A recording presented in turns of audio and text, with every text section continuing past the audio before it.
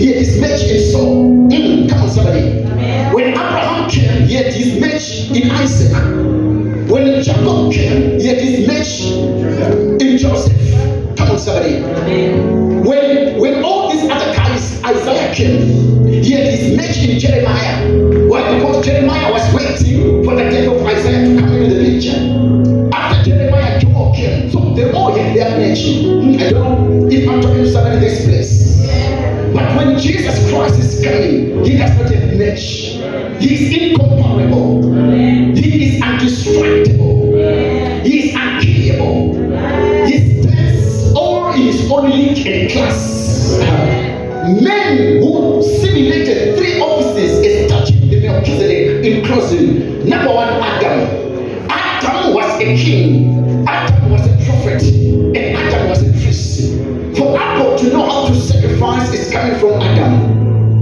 For Abel to know what to sacrifice is the prophetic ritual that is coming from Adam.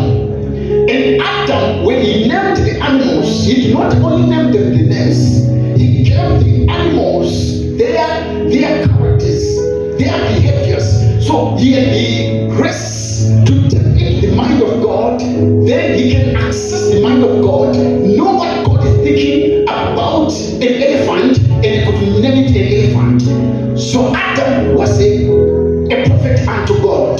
So the order of Melchizedek was in the life of Adam. Come on, somebody. So it was supposed to be passed. So when Adam passed the authority unto the devil, he passed the order to the devil. Christ came to take back that order.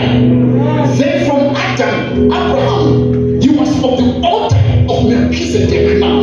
He was not, the order did not only rest, but Abraham operated in the order. Abraham was a king. He had 318 men. The Bible sometimes did not suggest it, but it speaks of Abraham having his own side, operating and ruling that side. He had dominion. He could conquer nations, conquer kings. Come on, somebody. In the book of Genesis 20, subsection 7, Abimelech took Sarah. I'm closing now. And God said unto Abimelech, you got to bring back this wife, because the husband to this wife is not an ordinary person, he's a prophet. And God said unto Abraham, I want you to go to Moriah, sacrifice your child. He's a priest. The order of Melchizedek is Abraham. Now Abraham is going to war, he's conquering. Why? Because the order of Melchizedek is backing Abraham. Number 3, Moses. Moses, he had an establishment of the order of Melchizedek. Moses was a king, a priest, and a prophet. Come on, somebody. The Bible says when they were coming from Egypt, they went unto Kadesh-barnea, and there was no water. People cried unto Moses, and God said, point unto the rock. He gave them something to drink.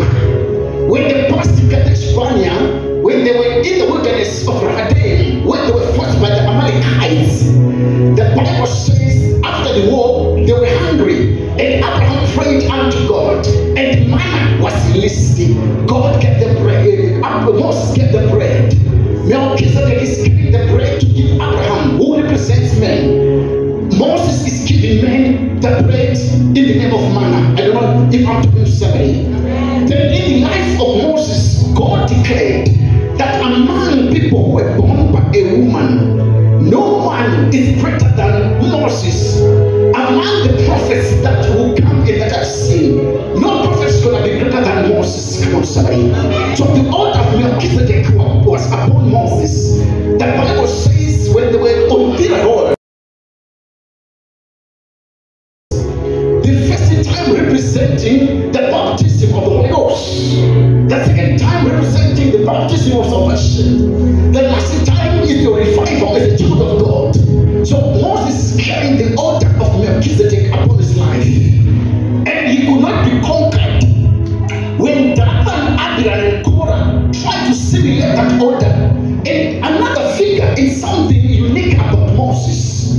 Aaron, being the priest that was instituted by God, he could only be allowed to enter the Holy of Holies once a year.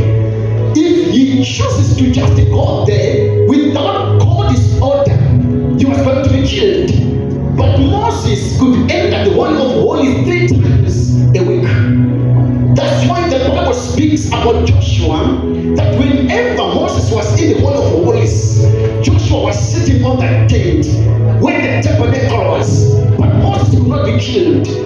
because of the order of Melchizedek that was upon the life of Moses, can I prophesy you can feel it? Whatever is killing other people is not going to kill you.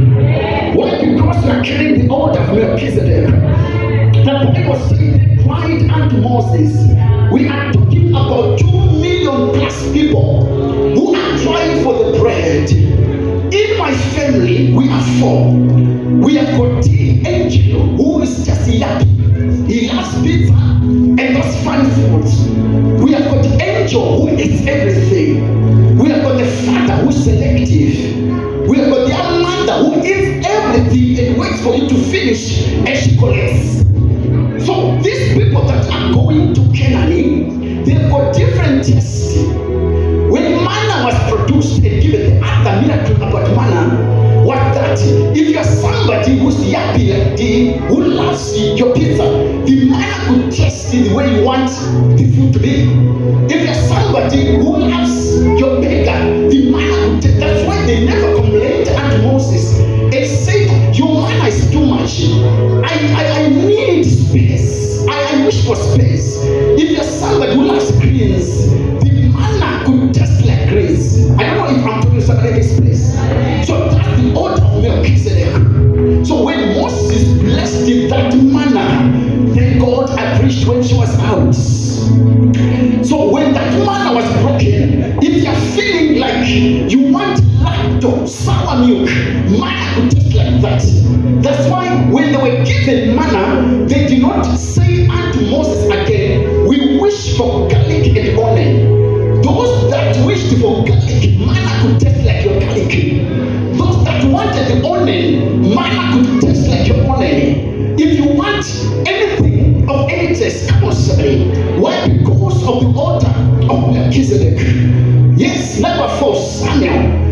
In Samuel, it was established again. I'm closing now. Be patient. The Bible speaks of Samuel, that Samuel, when he was a little boy, he was presented into the temple by his mom. And Samuel did not sleep with Eli because Eli was afraid of the Ark of the Covenant. Whenever you come close to the Ark of the Covenant, it could kill you or destroy you. But there is a man by the name, a young boy, Samuel. The Bible says he could sleep next to the Ark of the Covenant.